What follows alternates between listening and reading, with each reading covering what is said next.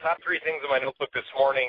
Number one, the Japanese yen. Number two, Italy's stock market. And number three, the price of oil. So the yen matters because the dollar matters, and the dollar matters because the U.S. government shutdown matters, and Ben Bernanke also matters. So there's a lot going on there, but one of the things that has not happened this year is the yen breaking out relative to the dollar. It's literally sitting right on our trend line right now.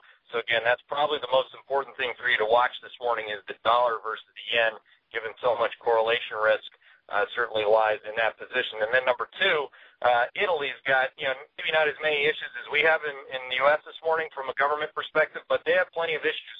It looks like they're basically going to have a no confidence vote or a confidence vote. Who knows what you have confidence in with these people, but the reality is that that's all going to happen on Wednesday. Italian stock market, why I care about that, it's the worst performing stock market in Europe this morning. And secondly, it also broke its immediate-term trade line of 17,483 support on the MIB index.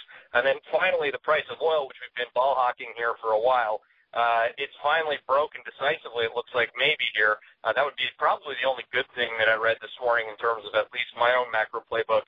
The price of oil breaking our long-term tail risk line. Again, tail risk to the upside in oil is bad if you're a normal human being who puts gas in their car.